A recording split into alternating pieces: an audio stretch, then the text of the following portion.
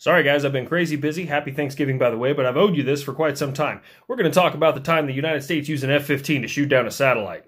To understand why we would do something like this, you first have to understand that the United States is the land where "can I do this" meets "hold my beer and watch this shit." This is an ASM-135 ASAT, designed by LTV Aerospace in 1984. It is 2,600 pounds, 18 feet long, and is 20 inches in diameter. It has a maximum range of 403 miles and a maximum elevation of 350 miles off the Earth's surface. Look, I don't work for NASA, so I have no idea where space actually starts, but I'm assuming 350 miles off the Earth's surface is pretty fucking high.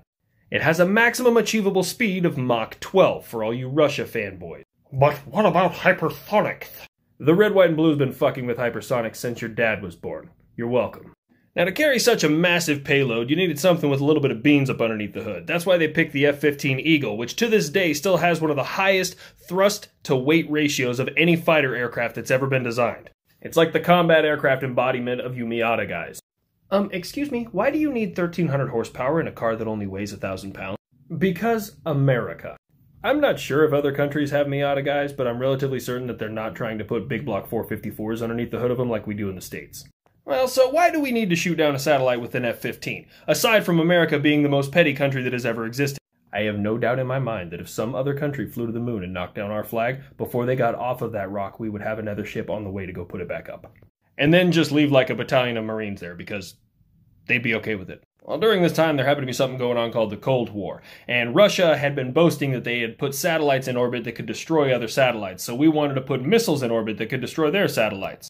We later found out when they collapsed that this was not true and that we were actually in violation of a treaty we had signed with them about space weaponry, but we can still do things like this to this day, so fuck your treaty. Anyways, the first two shots in 1984, they actually didn't target satellites. They targeted stars, and then they sent this missile up to an undisclosed location somewhere in the exosphere and blew it up. Yeah, that's true. The United States was targeting stars with missiles fired off of an F-15. God, I love this country. But in 1985, a mission dubbed Celestial Eagle, where an F-15 flown by Wilbert D. Pearson, I think I got that name, where he flew his F-15 to 38 kilofeet. Yes, I definitely just turned a metric measurement imperial. He then targeted and engaged a Sol Wind Spectrometer satellite that was no longer in use, and the ASAT went to 320 miles off the Earth's surface and engaged and destroyed the satellite. The satellite was moving at 17,000 miles an hour, the ASAT was moving at 11,000 miles an hour. So naturally, they both disintegrated.